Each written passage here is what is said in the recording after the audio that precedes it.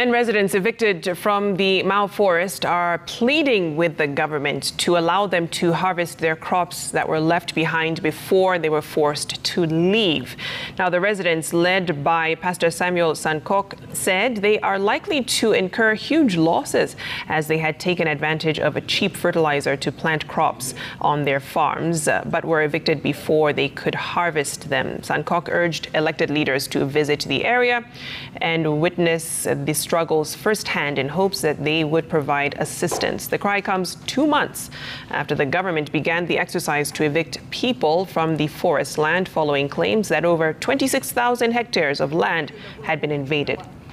Na tukiwa tumepanda, imefika wakati ambaye tunaambiwa tusipige madawa, tusitoe kwa mashamba.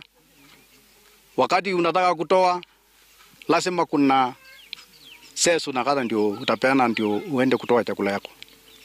Tuko na shida sisi tukiwa wamama na watoto wetu. Nasemaje, tuko wajawazito wengi. Tutapata watoto wapi? Tutasalia kwa makambi.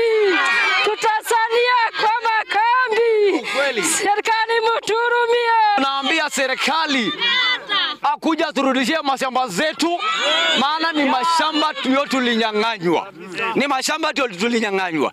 Kwa hivyo tunasema ya kwamba mpaka iko na mpaka hakuna mtu ameruka shamba, ameruka mpaka. Tulikuwa ndani, tulikuwa mashamba zetu kamilifu, na ninaomba mheshimiwa wetu gavana kuja utuangalie.